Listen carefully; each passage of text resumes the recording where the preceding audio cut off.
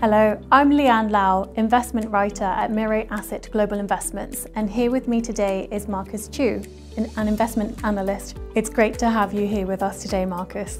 We saw a drastic acceleration in demand for automation solutions in the first half of 2021. What does demand look like now in wake of the recent events in China? The overall demand remains fairly resilient in the second half of 2021, sustaining the growth we saw in the first half.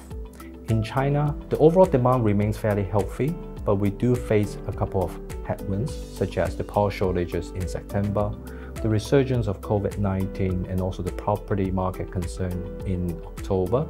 All these, to a certain extent, have delayed the capital spending schedules of the corporates. On the contrary, the demand from developed markets such as US and Europe has actually accelerated much better than anticipations, mainly because of the market further reopens because of the COVID-19. Despite these events, it sounds like demand hasn't waned at all. In fact, it's quite the contrary. Businesses are now trying to find solutions to fill this gap with these tasks that don't necessarily need to be done by humans. So what's really driving this demand? During the pandemic, corporates face multiple issues in their own supply chains, including labor availability issues, shipping issues, and also logistic issues. So industry leaders are actually, during the pandemic, more willing to adopt automation solutions in their own factories and plants. With more of these use cases being implemented, the industry followers now have better examples to understand what is the benefits of automations to be applied to their own plants and factories, particularly the quantitative impacts. For example, the return on investments and also the payback period. So these use cases and also these scenarios create a very positive loop for the industry players and also for the demand to grow further. So on the back of the global pandemic, it accelerated the use of automation processes. Which end markets in particular do you see this affecting? The automation solutions accelerations has actually happened all across all the verticals that we have seen.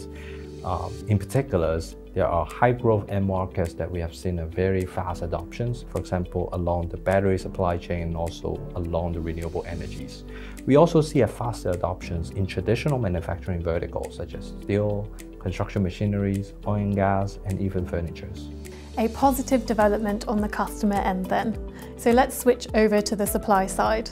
Are robotics manufacturers capable of meeting this demand? Based on the recent results and communication with the corporates, the robotic manufacturers are growing their top line at a very decent rate. Some of them also have planned to grow their capacity further to cater to growing demand. But before this capacity comes into the market, we expect the product lead time to extend further, which is a pretty good scenario for these manufacturers to operate in.